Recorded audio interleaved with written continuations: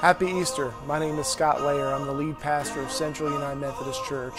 Easter is a great time for families to gather. We often get new clothes, and it's an opportunity for us to celebrate our faith. And so this theme for this year we're looking at is resurrecting.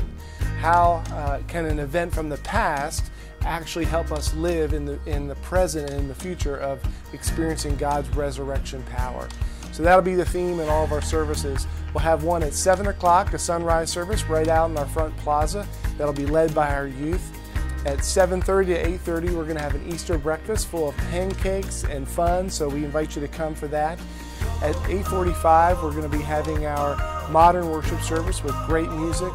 And 11 o'clock, we're going to be having our traditional worship experience, and that will be led by our choir as well as members of the TN Wind Symphony as well as other special musicians. We hope to see you. We have a spot reserved for you, and we pray that you have a happy Easter.